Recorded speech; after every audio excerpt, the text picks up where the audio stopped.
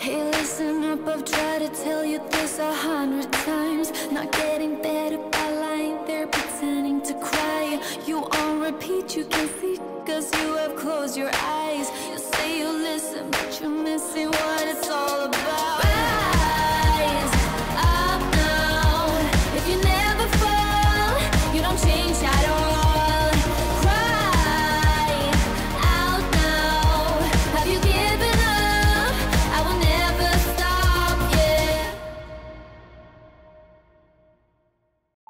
Going it alone. This is the core idea of an Ironman, and thus we don't have access to the bustling economy of the Grand Exchange. So how do you make money as an Ironman? Well, this series is going to explore that question by testing different methods and determining what's worth your time and what isn't. Since this is the first installment in this series, what better place to start than with the OSRS Wiki guide on making money for Ironmen. There are a ton of methods on this list, so I'm going to try and keep it brief and just give a general overview of the method and my experience while testing it. So let's jump into it with our first moneymaker, Bronze Chainbodies, which has no requirements. The idea is pretty simple. Pick up the Chainbodies from this spawn here, and then sell them to the general store nearby. And at first, I thought this method would be really bad. And that's because it is. I was getting a whopping 3.9k GP an hour. I wouldn't recommend doing this. Honestly, I think you can do almost anything else in the game and get better rates. Moving on to our second moneymaker, we have collecting iron swords. You will need 20% Shazian favor. This method isn't much different from the previous, we're just picking up some swords from this spawn and selling them to the shop nearby. I was getting 18.3k GP an hour, so not great, but at least better than the previous one. Overall, I still wouldn't really recommend this for long periods of time, but if you need a quick 20k and have literally no stats, I can see you doing this once early on in an account.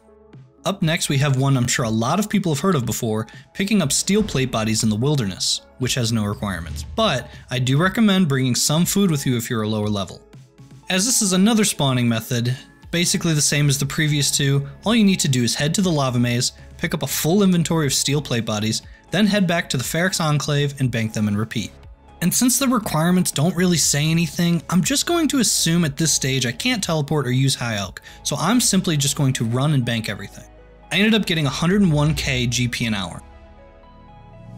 Honestly, I had really negative expectations of this method simply because it's in the wilderness, but I would say if you need some quick cash and don't have any stats to work with, this is at least far better than the previous two item spawn methods.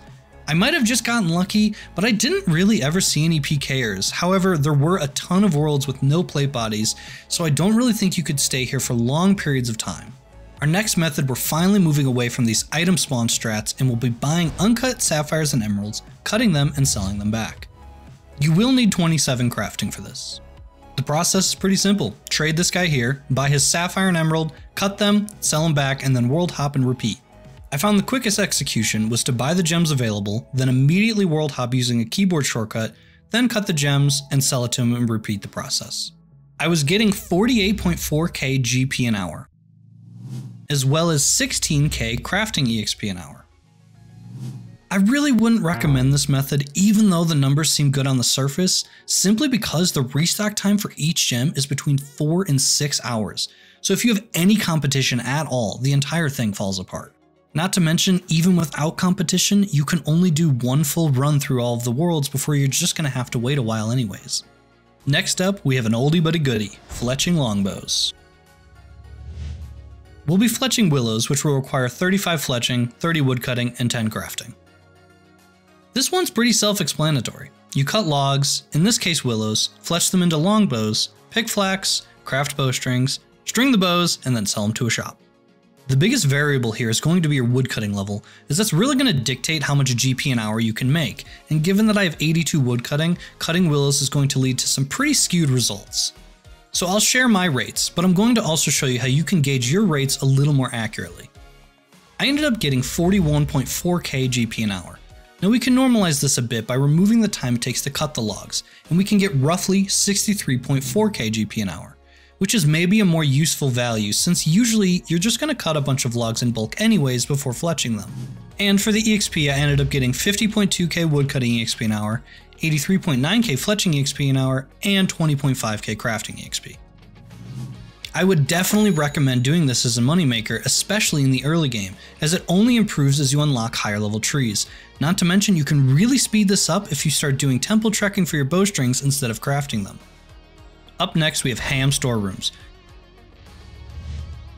You will need at least 20 thieving, 55 mage, and completed at least half of the Death to the Dorgeshin quest. For this method, we'll be thieving from the H.A.M guards for the keys that unlock these 4 chests. With 4 corresponding keys, drop anything else that isn't a key and pickpocket them till you have roughly 4 open inventory slots remaining. They patrol around the room, but if you pickpocket one of them and fail, for some reason they will stop moving around. So you can kind of trivialize this by making ones in the corners not move, and then they will never stop you from opening the doors. Or you can hop worlds until you find a world that's already kind of set up this way. You will get a random amount of jewelry, which seems to be between 1 and 4, or some GP. You will then alch these items. I like to alch one at a time between each chest opening or while I'm running to the next door. Optionally, you can also bring Lumbridge teleport runes to bank the items instead of alching them, but this will be much slower.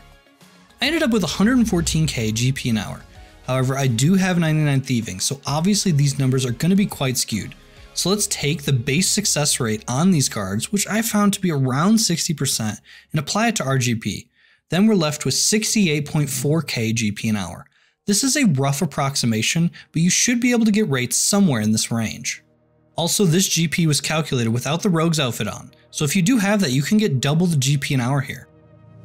For EXP, I was getting about 23.3k thieving EXP an hour and 22.6k mage EXP an hour. So yeah, I would recommend this moneymaker. It's pretty easy and really good GP an hour for such low requirements. The next moneymaker is thieving silk from silk stalls in Ardy. You will need 20 thieving. All we're doing is thieving from this silk stall and then banking the silk. The only thing you really need to watch out for are the guards do sometimes patrol over here, but it's pretty easy to tell when they're going to see you, and you don't need to worry about the hero because apparently he's just way too important to care about petty theft. Once you've finished thieving your silk, we will be selling it back to the silk trader here. However, he won't buy your silk until you wait 20 minutes for his short-term memory loss to kick in. Once you've done this, bring an inventory of silk. He won't buy noted, and talk to him. First offer to sell it for 120 GP. He will then counteroffer, and you will counter his counteroffer for 60 GP, which is the max he will buy them for. I only ended up getting 28k GP an hour, as well as 11.3k thieving XP an hour.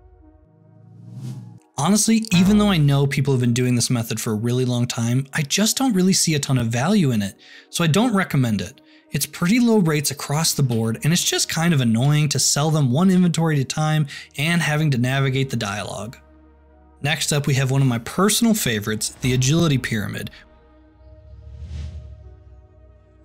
which does require 30 agility, but 70 plus is highly recommended. This is another pretty straightforward method. Climb to the top of the Agility Pyramid by jumping over the obstacles. Then grab the pyramid top once you've reached the summit. Return through this exit door and sell the top to this guy here for 10k each.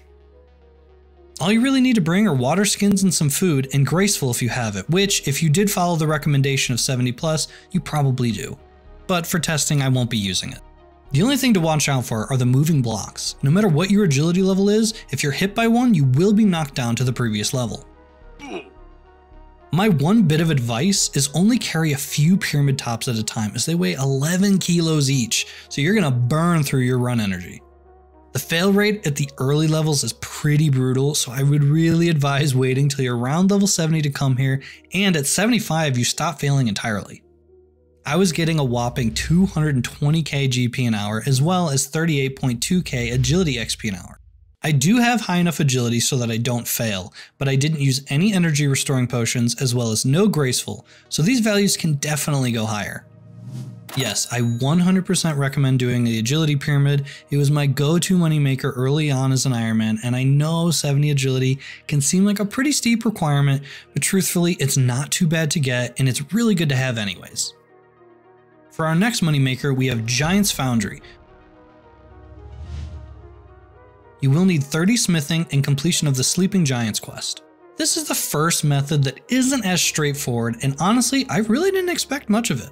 But the basic idea here is we're going to head to these two shops in Alcarid, and we're going to buy out all of their stock in both iron and steel plate legs and skirts. Once we have a decent amount bought and banked, we'll head to Giant's Foundry. If you were unaware, you can use pre-made items in place of bars in this minigame, and each plate leg/skirt that we bought will act as 2 bars each. I'll be using a 50-50 split of iron and steel, so 7 items each, but you can definitely play with this ratio. Then we get our contract and make a sword, playing the minigame like normal until we run out of armor to deposit. The kicker is we get GP for completing these swords. I ended up getting 54k GP an hour and 89k smithing XP an hour. I was very pleasantly surprised with this method, so I definitely recommend trying it, as there is almost no other way for Ironmen to both make money and get good smithing XP an hour at the same time. There are just 2 kind of glaring flaws with this method. One is you need a decent amount of starting money to get a good supply. I would say around 100k is good enough. And second, like any other method using shops, competition with other players will ultimately kill it, so it might be worth exploring other shops that sell armor as well. For our next method, we have Blackjacking Menophyte Thugs. You'll need 65 thieving, completion of the feud quest, and the full rogue's outfit. So there's a bit of a setup process, but once you have things set up, it's not too bad. First off, make sure you have a full inventory of wines, minus 1 spot for coins and 1 for noted wines. Then make sure to turn your attack options to hidden, and use the menu entry swapper plugin to set the pickpocket to left click and disable auto attack. Optionally, you can also download the Blackjacking plugin, which makes this a little easier, as they'll be green when they're safe to pickpocket and orange when they're not. Then once in Polnovich, head to this house and lure a Menophyte thug by himself and close the curtain. If he isn't facing you, talk to him to get him to turn around, or else when you knock him out, he's going to fall in the wrong direction. Now that he's isolated, right-click him to knock him out, and position your camera and mouse so that you don't need to move it when selecting the knockout option. Now, just repeat this cycle of knocking him out and pickpocketing him twice while he's unconscious. If he hits you and you fail the knockout, try to immediately knock him out again. If this doesn't work and he keeps attacking you, right-click him to lure and leave your mouse hovering over the lure option and click it the moment you see your character's damage splat animation. Then spam through the dialogue as fast as you can to interrupt his attack and make him lose aggro. The only other thing to keep in mind is that we always want a full inventory, which is why we're using wines, because when you drink a wine, the jug will still remain in your inventory. This will prevent us from getting coin pouches and thus prevent us from accidentally pickpocketing him while standing up. For the rates, I'm going to be using my groupmate Zigguris' stats, since his stats are 77 and are much closer to the requirements. He ended up with 183k GP an hour as well as 210k thieving XP an hour. So I personally don't love this method, as it's not really that AFKable, but it gives you some of the best EXP an hour as well as GP an hour for thieving, so I have to recommend giving it a try and seeing if it's for you. The next one's going to be a little different, and that's high alching rune arrows from Last Man Standing. The only requirement is 55 mage. So I'm going to keep it 100 here. There is no way I'm going to be able to do anything meaningful at LMS, as I have 0 PvP experience. So I'm going to take the guide's 3 to 4 points an hour and just calculate what you should be able to get. But the idea is pretty simple. You play on less, you get some points, you buy rune arrows, and then you alch them. By my calculations, on average, if you're getting 3 to 4 points an hour, you should be able to get around 117k GP an hour. It's really hard to give a good verdict on this one, but hey, if you're decent at PvPing, this seems like it could be a pretty decent and fun way to make some money. Up next is another one I personally used a lot, which is thieving Ardy Knights. You will need 55 thieving, but 95 plus is recommended, completion of the Ardy medium diary, and full rogue's outfit. This is a pretty easy one. Go to the bank in Ardy and hop worlds till you find someone splashing on an Ardy Knight, or use the CC like splash worlds to find one. These 3 spots are some of the most common. Once you find a world, angle your screen like this so that if he walks back and forth, you will still keep thieving. Set your attack options to hidden and your menu entry swapper plugin to be left click pickpocket. Then spam click away. The only thing to remember is that if he's in this spot and gets unstuck, you need to stop pickpocketing him so the splasher can fix it. So I was able to get 288k GP an hour, and for comparison, I'm going to use my groupmate Zig's rates as well. He was able to get 140k GP an hour with 77 thieving. And our relative XP rates were 242k at 99 thieving, and 115k XP an hour at 77 thieving. Yes, I definitely recommend this, but I will say you kind of have to know what you're looking for. I really love this place because it was super AFK compared to something like Blackjacking. But if you just want to be as optimal as possible, wait to come here until around level 85. That's when Ardy Knights makes more GP an hour than Blackjacking. The next method we will cover is crafting fire Battlestaves. You will need 70 agility, 80s recommended, and 63 mage as well as 62 crafting and full graceful. So before I get into this method, I just want to give a quick disclaimer that I'm making the assumption you already have some unpowered orbs, as I think most Ironmen do have a decent amount of these at this point just from doing general crafting training, and if I didn't, this would be like a 20-step method. You will first buy your staves in Varrock, preferably with the daily discount, but I'm not going to be counting on that as you can still hop and buy 5 per world. Then head to Falador while bringing Falador teleport runes as well as cosmic runes. Make sure you're wearing your graceful, a fire staff, a ring of dueling if you don't have an ornate rejuvenation pool, and lastly, an anti-dragon shield. Then run over to Taverley Dungeon and use this shortcut to run to the fire obelisk to begin charging your orbs. If you get poisoned on the way, you will need to recast the spell every time it damages you. Then once you're finished, either teleport to the Feryx Enclave to heal your poison, or if you aren't poisoned, teleport directly back to Falador and start a new run. Once all your orbs are powered, attach them to your Battlestaves and then alch them. I was getting 402k GP an hour, which does include all input costs, including cosmic, natures, and the cost of the staves themselves. For the EXP, I was getting 34.7k magic XP an hour, as well as 30.4k crafting XP an hour. Honestly, I found myself enjoying this a lot more than I expected to. I definitely recommend doing this with all your Battlestaves, as it's really not that difficult and makes a pretty solid amount of GP. Our next moneymaker is Zeah Blood rune crafting. You'll need 77 rune crafting as well as 73 agility. This is one of the more AFK ones on this list and I really enjoy it. All you need to bring is the Raiments of the Eye outfit if you have it, and graceful if not, but I'll give both rates at the end, as well as a pickaxe and a chisel. Then come mine some dense essence blocks at the dense runestone mine. Mine a full inventory and head over to the dark altar to venerate them into dark essence blocks. On your way back to the mine, chisel them all and mine a second full inventory, then head back to the altar and venerate this second batch. Head up to the blood altar and craft your dark essence fragments into blood runes and chisel your second batch of dark essence and then repeat. Then head back down this shortcut and start the process again.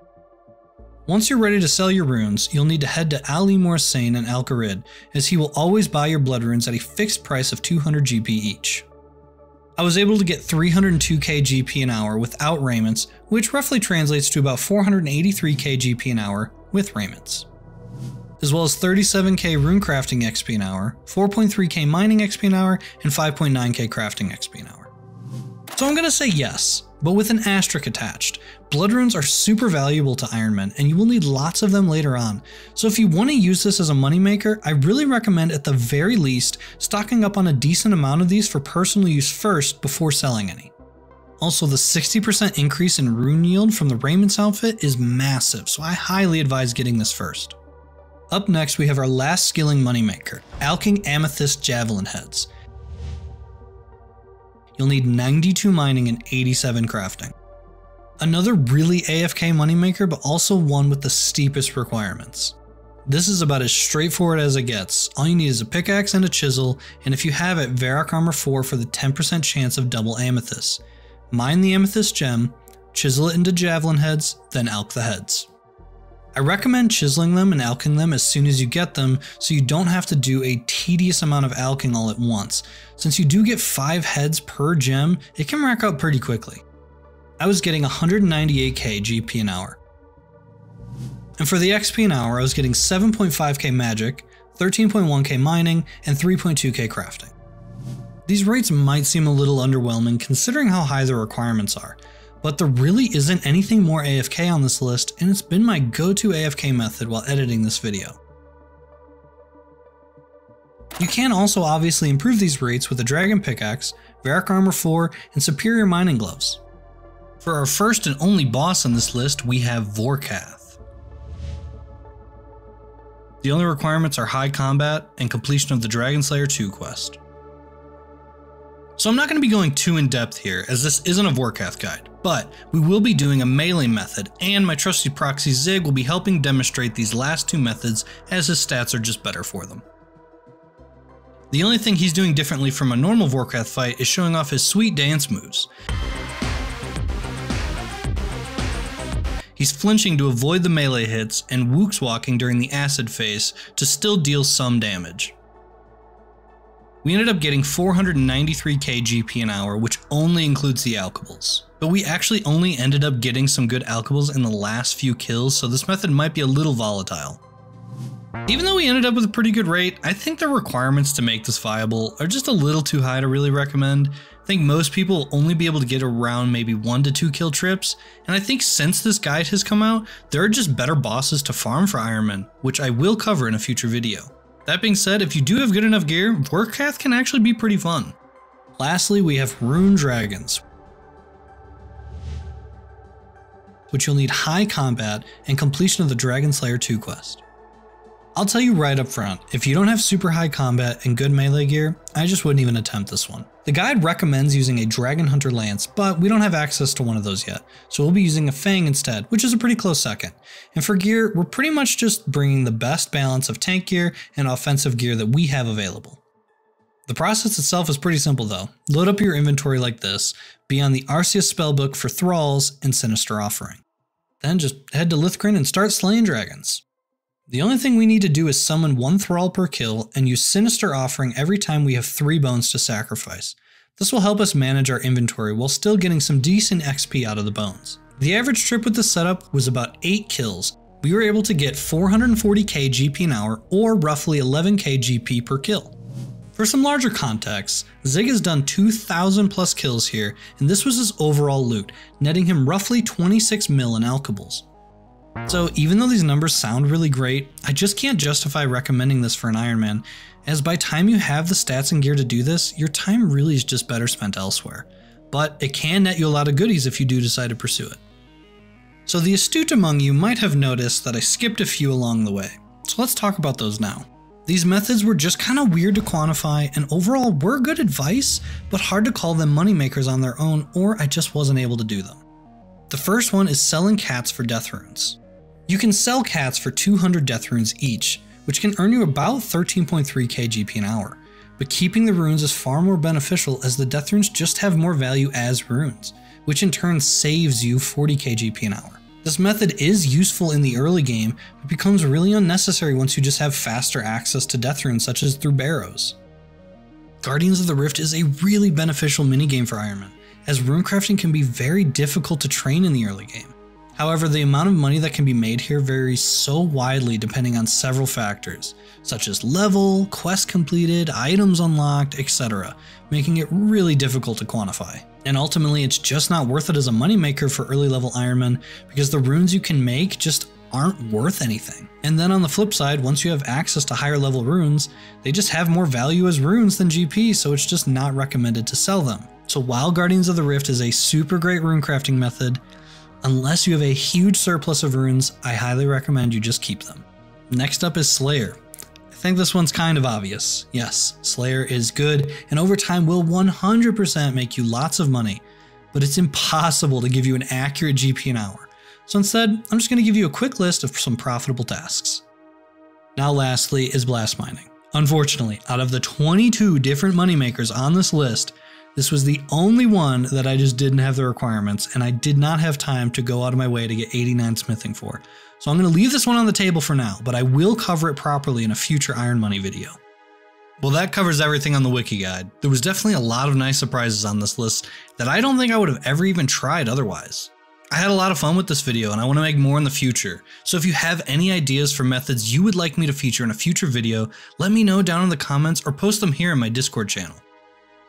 Also, I just want to say thank you guys so much for 1K subs. It's honestly been crazy and really heartwarming reading all your comments and just watching this channel grow. Alright, have a good one guys. I'll catch you in the next one.